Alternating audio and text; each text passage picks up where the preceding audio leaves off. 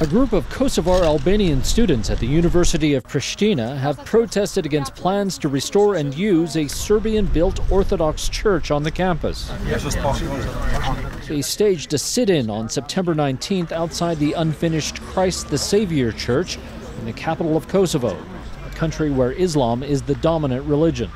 Orthodox representatives want to repair and use the church, whose construction started under Serbian ruler Slobodan Milosevic when Serbia still controlled Kosovo in the 1990s. Kosovo declared its independence from Serbia in 2008 after a war in the late 1990s. The students said they would continue the protest each day for 45 minutes until the plans are dropped.